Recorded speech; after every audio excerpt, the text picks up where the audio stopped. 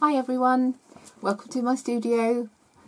Today I'm going to do a charcoal demonstration. Do bear in mind that I normally do this live in my sessions with people sat around. It's the first time I've actually done this as a video, so hopefully it will be okay. But it's the first time I've done it, so do bear with me. What we're going to cover is the various different types of charcoal that you can use. So that includes vine or willow charcoal, compressed charcoal, different types of charcoal pencils, and I'm also going to go through the various different erasers that you can use with it as well. And some types of charcoal are easier to erase than others. I'm also going to discuss how you can combine it with graphite, where it's most useful, the sort of subjects that you can use it in, and go from there. The other thing I want to show you is charcoal powder. We've done the demonstration on graphite powder. I think quite a few of you know how to use that. Little bit different, but it's still essentially putting it on in the same way that you do with graphite powder with a brush. So I'm going to reorganise the video camera so that it's going to show up me actually working on this surface, so you won't see my face, but hopefully you'll hear me explaining everything through one at a time and going through it all with you. Okay, so I'll see you in a minute. Hello again. Right, I'm going to show you vine and or willow charcoal, which is basically made from sections of grapevine and willow branches respectively. They've been burnt to a precise degree of hardness. It doesn't have any binding agent in it, so it erases more completely and works well for sketching or out of composition, or if you're going to just start doing something that you quite often people, when they do life drawing, they'll use willow charcoal. So you can get it in different sizes. So you can get the thick one, you can get a small one, medium size. You can also snap it so that you can get in more detail. The other thing you can do is sharpen it on sandpaper. So if I get a bit of sandpaper and show you, I hope you can see that.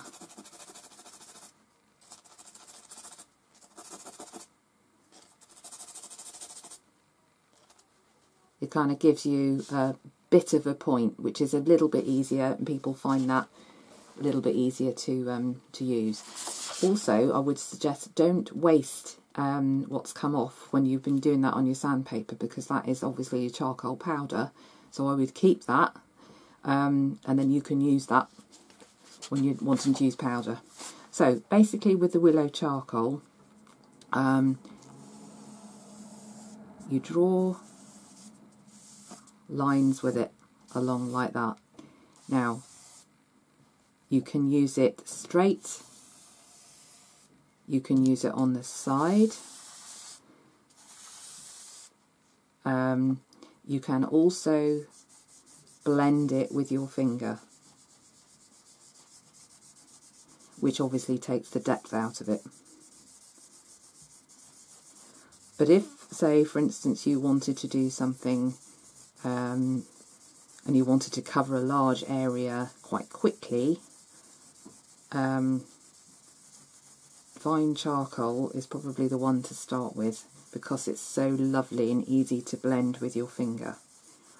I will say at this point, obviously, as you have no doubt aware, charcoal is extremely messy to use, and not everybody gets on with it for that reason, particularly if you're used to doing detailed work with your pencils, which is all very clean. So don't be surprised, and if you have done this at home yourself on your own, you've probably found it a little bit out of your comfort zone. I do understand that. I know exactly how that feels myself. I tend to use it for certain things and not for others. It just depends on what I'm doing. As I say, if I've done life drawing, I tend to use it. If I'm going to do something from life, I'll use Vine charcoal sometimes. The beauty of it is that you can make such wonderful marks with it quickly. And I've just blown that myself, just so that you don't have to worry about that like you do with graphite powder, about getting any wet on it. And then if you use a thicker one, you can get a richer line and then blend that in.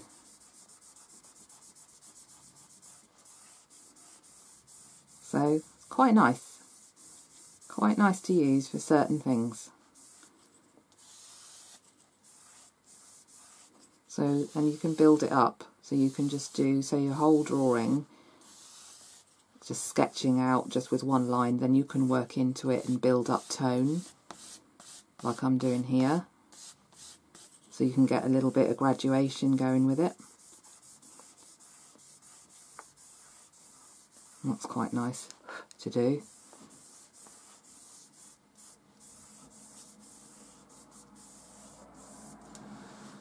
So that's essentially Vine charcoal. Compressed charcoal has got a binder in it. It's made of powdered charcoal held together with a binder of gum or wax. And it can come in a ratio of different softnesses based on the ratio of powdered charcoal to binder. But it's usually harder than willow and vine, and you can always tell whether you've got a stick of vine or a stick of willow, is if you drop it, that's vine. If you drop willow, you can hear the difference.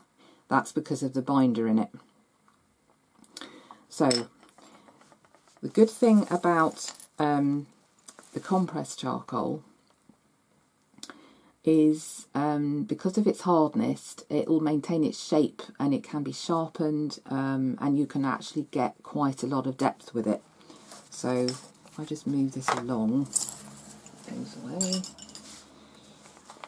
and I'll show you, this is now using the compressed charcoal. So if you can compare that to the vine,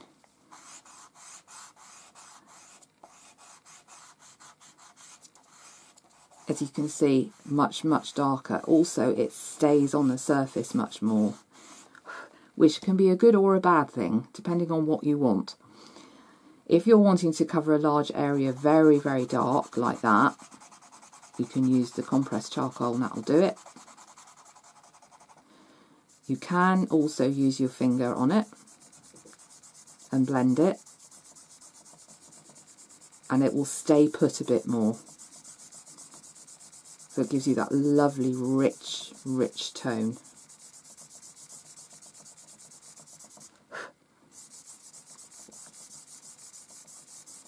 Okay.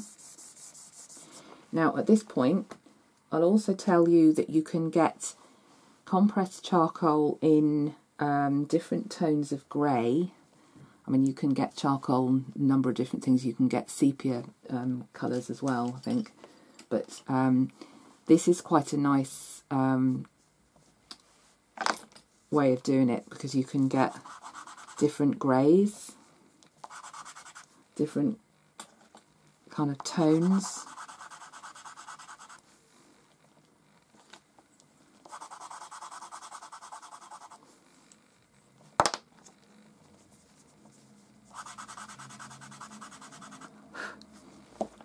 So the one that I use is this, which is a black set of compressed charcoal by Jacquard.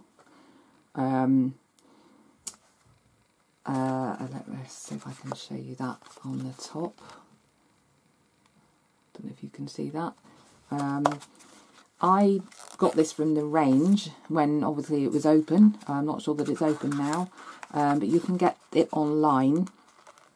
And the different tones of grey that I showed you, you can also get in this make as well.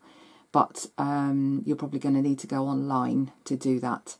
So if you put in compressed charcoal tones of grey, I think if you go on the SAA website, www.saa.co.uk, which is the Society for All Artists, or Jackson's Art Supplies, that's another one that's quite good. Basically have a search around. I know that one of my students got a set of these grey compressed charcoals online. I can't remember where she got it from, but she managed to get it online, so you may be able to do that. Okay.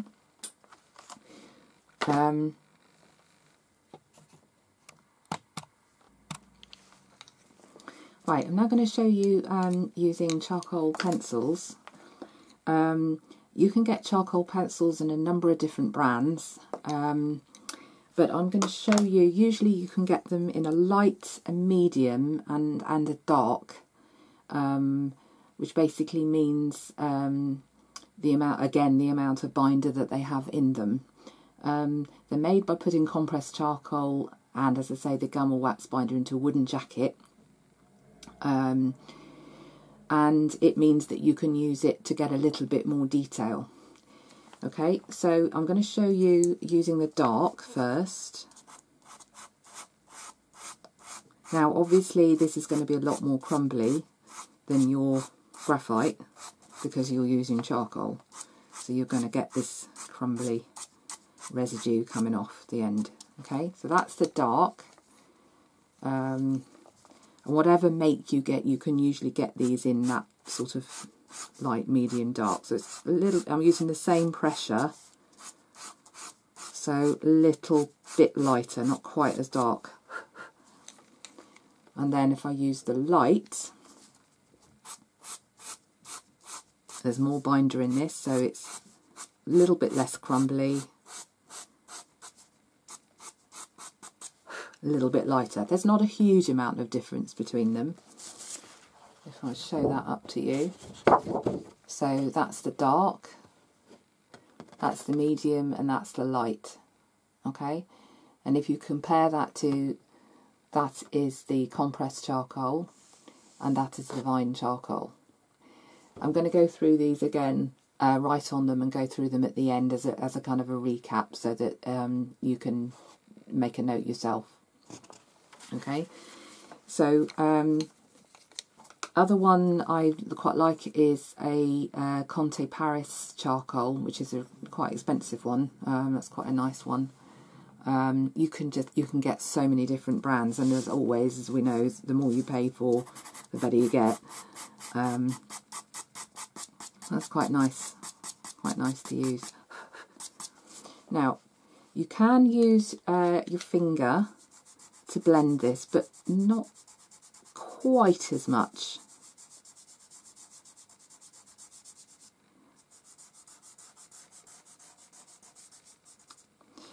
You can also use you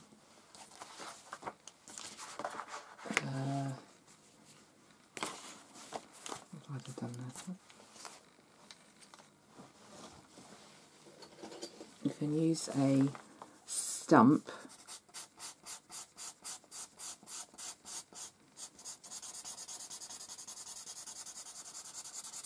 to blend, which is a little bit easier than using your finger.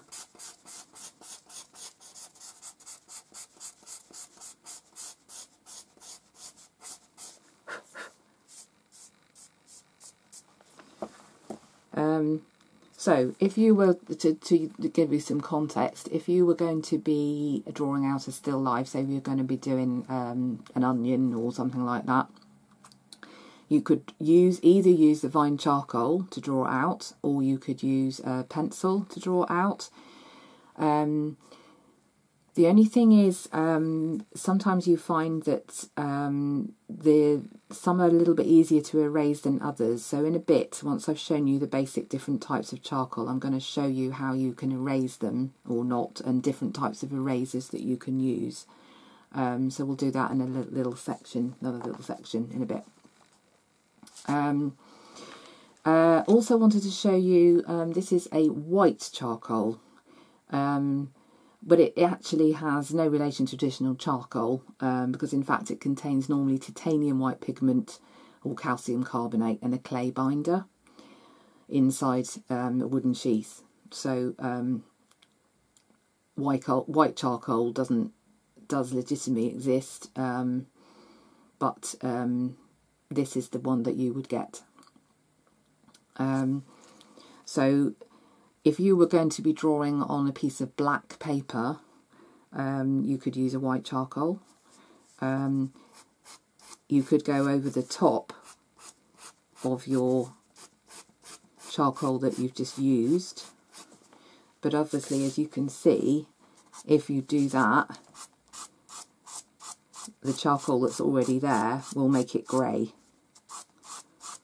So it might be, if you want it to be lighter, it might be easier to just use an eraser, which we'll do in a bit. But it's a different type of charcoal pencil that you can use. Okay. I also wanted to tell you about a Wolf Carbon pencil, which I think we've talked about a bit, but I haven't actually showed you. Now, Wolf Carbon is a mixture of graphite and charcoal. You can get them in a set, and you can usually get a B, 2B, 4B and a 6B. If you can only get one, I'd get the 2B, which is the one I've got here. Now, the advantage of this is that the charcoal gives you a black, so you can actually get a nice black tone with it. But the graphite content in it gives you a little bit more control. So it's not quite as crumbly. So say, for instance, you'd done a drawing and you wanted to, maybe you've got the edge of something, the edge of a flower, and you wanted to get a nice dark background, you could use the compressed charcoal next to the edge. Sorry, not the compressed charcoal, the Wolf Carbon next to the edge.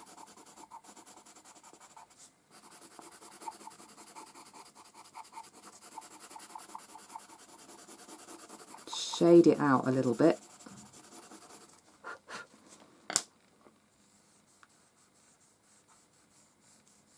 Then you could use your compressed charcoal over the top, and then use your finger to blend that out.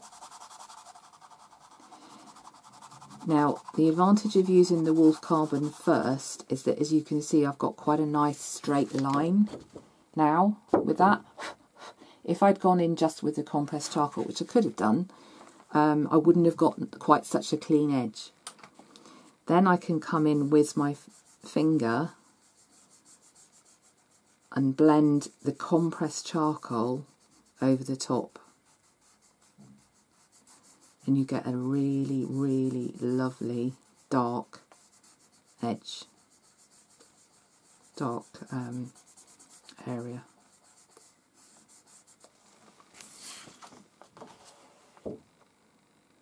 So that's quite nice if you were wanting to have a really black background around a drawing that you're doing. I'll show you some examples of that at the end, where people have done that, precisely that. Okay.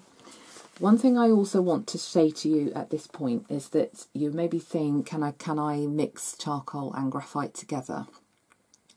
Obviously, if you can, but there's a way of doing it. If you're going to use, if you know at the beginning that you're going to combine the two, you've got to be aware that obviously if you're using charcoal, it's going to be black in your drawing. And the other areas that are in graphite are not, and they're going to have the shiny properties of graphite, so that's going to look more slick and shiny, whereas the charcoal will look matte. So you do have to think about how the overall effect is going to look at the end. Also, when you're using charcoal and graphite together, if you were to put a load of graphite on the surface. So say you've decided, right, okay, I'm going to do a background, and I'm going to do, say you're thinking, right, I'm going to do a load of graphite, and then you change your mind and you're thinking, I'd actually quite like that darker, I can't get that really dark enough to what I want, and you've put layers and layers and layers and layers over it. If you watch, if I then think, right, I'm going to put charcoal over the top of that, nothing happens. Can you see that? Just doesn't adhere. And that is the same if you use Vine, if you use charcoal pencil, it doesn't stick because of the properties of graphite that are so slick and shiny. The exception to that is if you're using powder, because if you use powder, it's a powder, so it's not going to be quite the same. So if, say, you'd used graphite powder first, you then could combine that with charcoal powder over the top. Okay? So if you decided you wanted to combine, if you did think, right, okay, I can't do it that way round, and the way to remember it is C before G, charcoal before graphite. And that will make you remember. But say you did want to combine the two, and you thought, I don't know, let's say we're going to do some Wolf Carbon first, and then I'm going to graduate it out, and I'm going to combine that with some graphite. You can use your graphite over the top, like that.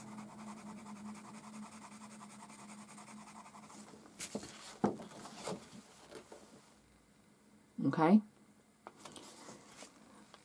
Now, you can do that also with, if you did that with the compressed charcoal,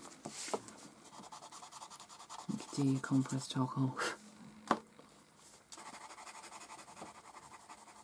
And then you could maybe not press as hard on the area where you've just used your charcoal,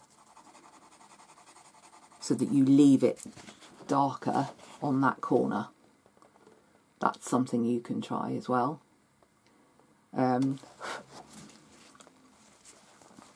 It's just different ways of using it and trying to get used to what you can do. Okay. Hi, I wanted to talk to you about sharpening these charcoal pencils, because it's a little bit different to what you do with your graphite pencils, obviously, because they're a lot more crumbly.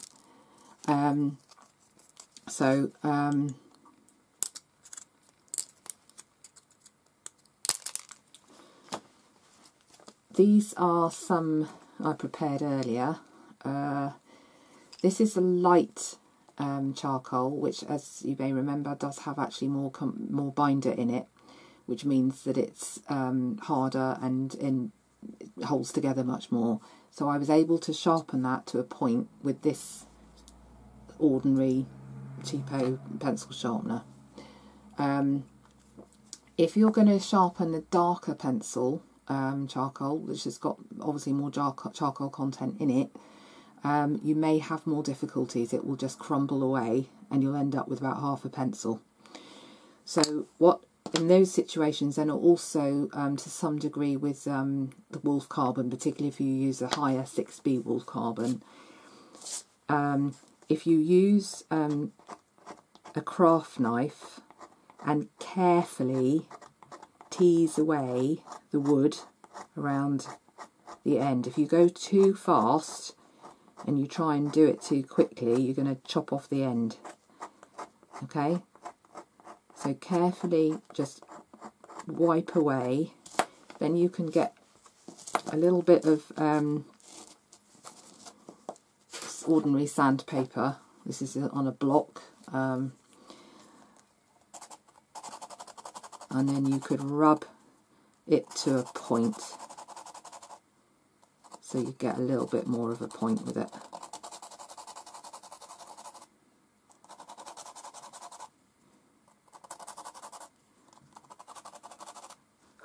But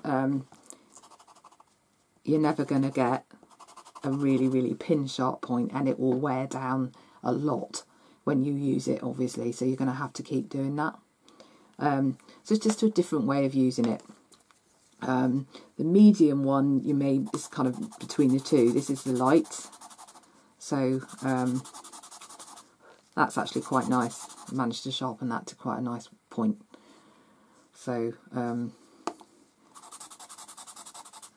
just have an experiment with it.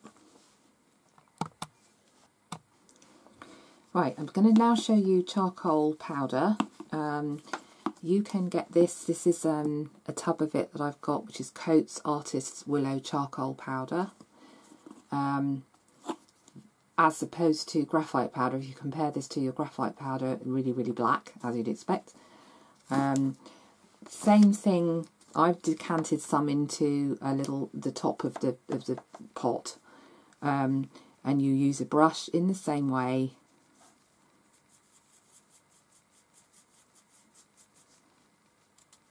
And build it up like you do with graphite powder. Now, it's quicker to build up charcoal powder than it is graphite powder because it's charcoal, so it's darker. That said, you still need to do it fairly gradually. And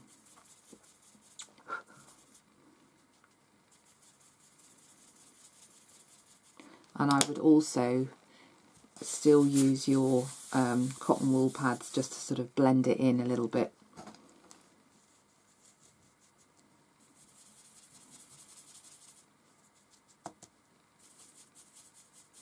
But look, you can get darker quicker. So obviously that depends on what you're doing. I mean, I think with graphite powder sometimes it's quite nice to have that sort of gradual ability to build it up very slowly. But it might be you might be doing something, say you were doing some clouds,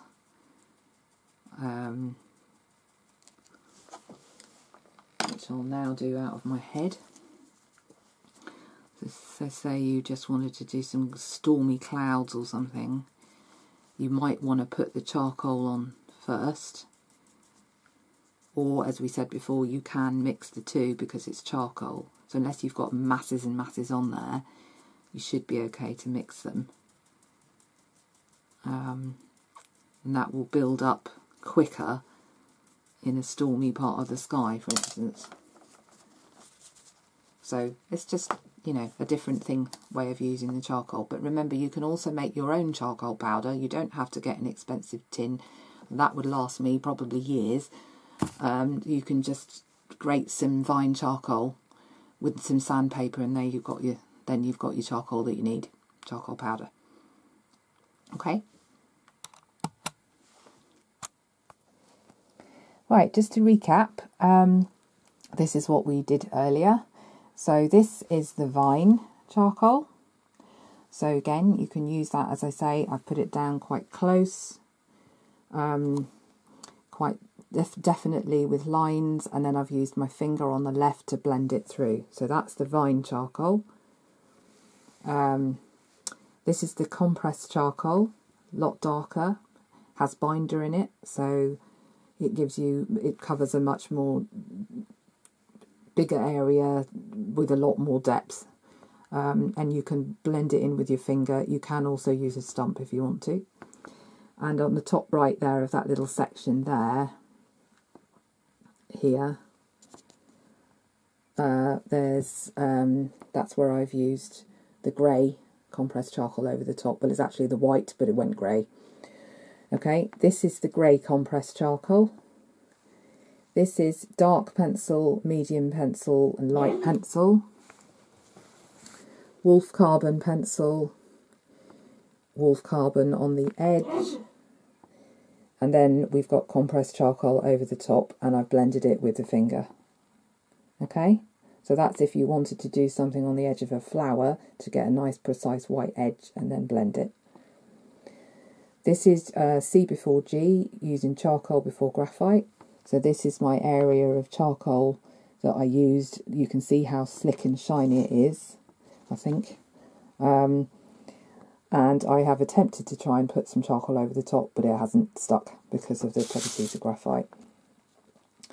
Over the top here, I have used charcoal first, and then I've used graphite over the top. So the one on the left is totally covered with graphite. The one on the right is where I have left a little bit of charcoal showing, and then I've graduated with graphite afterwards. Okay? And then we have the charcoal powder here, which I put on with a brush. Now I'm going to show you some examples of what students have done. This is a drawing by Barry Kavanagh, which was we did in the class. We did still life using charcoal. So he has used just a compressed charcoal because of the depth in it. He's used vine charcoal, used the finger to blend it, and he's also used a razor to take out areas.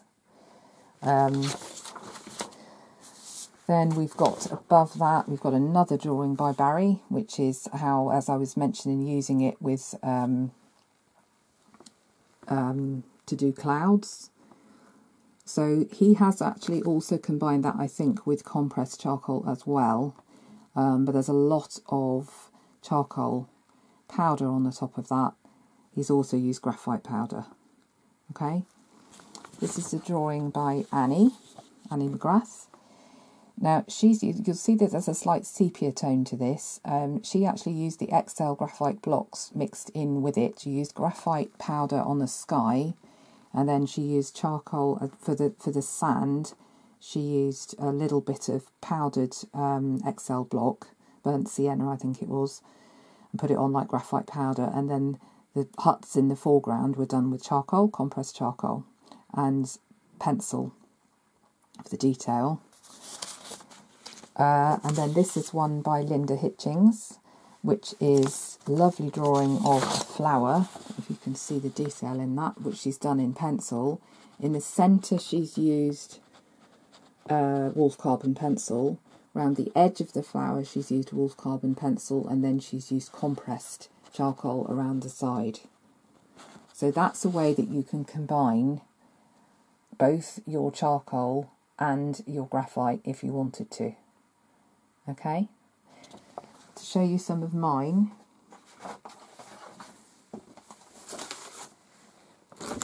This is, I think we've all seen this. This is my pansy.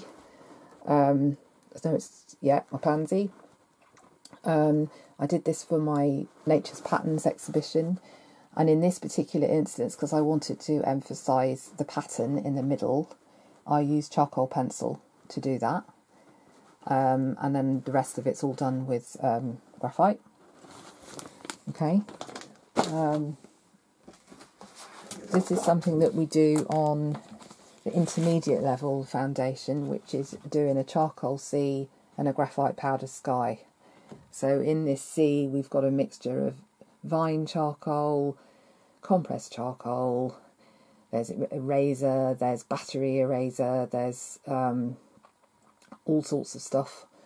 I've used my finger to blend it through. I've used a stump, I've used a tortillon, and built it up gradually. But as I say, that's another way of using charcoal, which we've done at the second stage. So I'd maybe just have a little play with it first, see how you get on. Another thing to see, this is something I did a long time ago, which was when I was at college, and I did this from life. It's the daughter of one of my fellow students, and I did all that in charcoal pencil. Can't remember how long it took. She was sitting in front of me, and I did it from life, because obviously that's a lot quicker to do that in charcoal. Okay, so have a play.